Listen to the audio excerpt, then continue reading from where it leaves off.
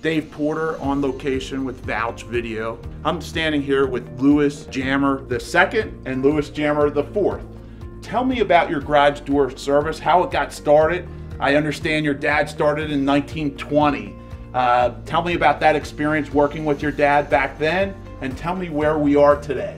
Back in 1920, Dad started a weather stripping company at that time, which then evolved in 1938 into a garage door company. He and my mother, particularly, the two of them worked together side by side to form Jammer Company, which at 22, when my father died, I took over, then incorporated Jammer Doors in 1960 to become a very elite garage door company. We adopted, my father did, and then I continued, and my grandson does too, into having quality products from all of our many, maybe 50 manufacturers that we buy from, and then install to our clients to give them the very best in not only the quality product, but in the service as well.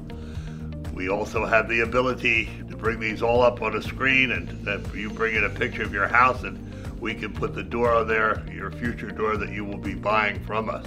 Tell me what the operation's doing today. I guess every single thing we do is really hand-picked. We test and drive every single product we sell. If something doesn't fit us or doesn't match the warranty that the customer expects us to deliver, we don't carry that product.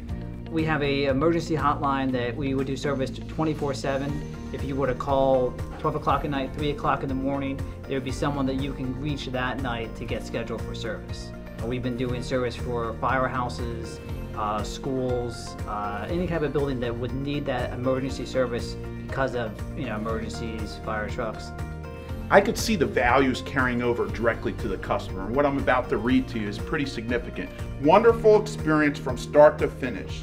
Next day appointment, good communication, top-notch service, and a competitive rate. Honest as well.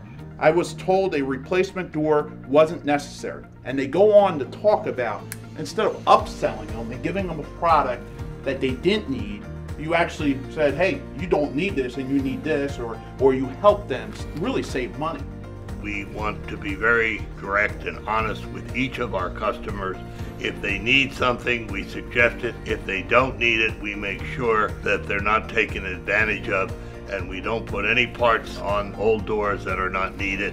I want a direct quality company running with honesty always to our customers. And that's the only way to do business and stay in business and really build up a tremendous clientele like we have over the years. Not only our residential customers come back to us, but our commercial customers continuously use us, and they're very, very important to our entire operation. With our company, reputation is something that you earn by what you do, not what you're going to do in the future. So our reputation has, been here for 96 years, and we want to plan on using everything from my grandfather has taught me to go into the future that way.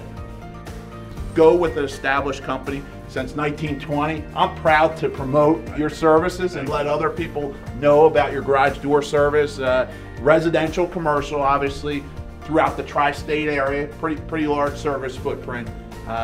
Get an expert to do your garage doors. Thanks, guys. I appreciate it. Thank you. Thank you.